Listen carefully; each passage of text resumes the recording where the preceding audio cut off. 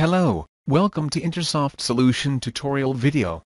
This video will show you on how to edit data in the WebGrid.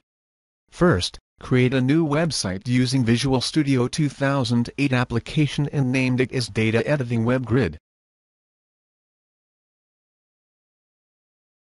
Then, right-click on the project's name, select Add ASP.NET folder and choose APP Code. Right-click on APP Code and choose Add New Item.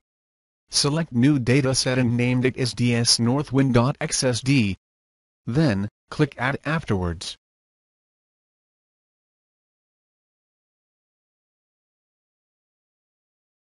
Next, open Server Explorer.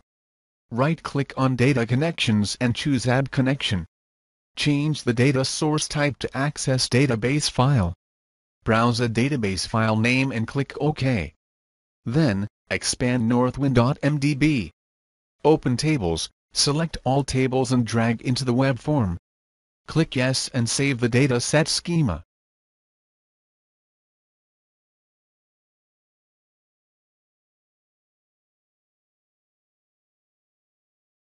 After that, switch to Design View and drag WebGrid control to the web form. It will automatically register the entire resources assemblies of Intersoft components at a time.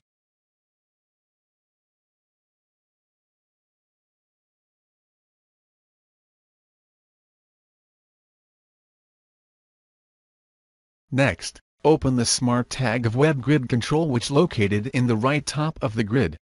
Select New Data Source, and its configuration wizard will appear. Choose ISDataSource as the data source type, define the schema name and click Next. Then, click on Add New Table and define the table you wanted to use. In this case, it would be Customers.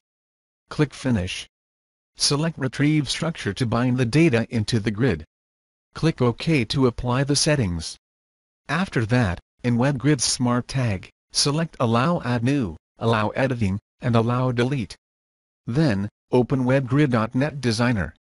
In Popular Settings under of Editing section, select Display verbose information in status bar during editing. Then, click OK. Finally, save and run the project. Try to click on New Row object on the top of WebGrid to add a new row, and fill in the customer ID, company name, and contact name. Press Shift and Enter to add the new row. Also, notice that the verbose text on the grid status bar, it will reflect all of our actions such as editing cell, adding, deleting and updating a record. To delete a record, simply right-click the cell and select Delete.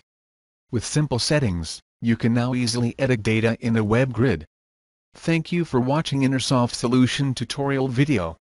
For further information, you can visit our website at www.intersoftpt.com.